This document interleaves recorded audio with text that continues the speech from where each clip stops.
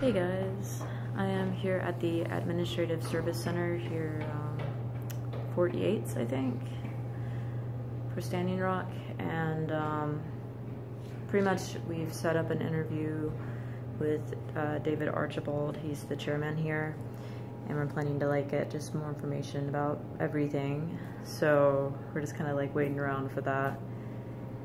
And I even got a chance to speak with an archaeologist who was here in this building, and I was like, oh wow, cool, an archaeologist. And I had to ask her, I was like, because there's many different forms of information as far as, did they dig up burial grounds or did they not? Some say they did, some say they didn't. I'm like, she would probably know. And she was like, yes, they did dig up and destroy the burial grounds here, and that's just so horrible. But anyway, this is update where I'm at, what I'm doing.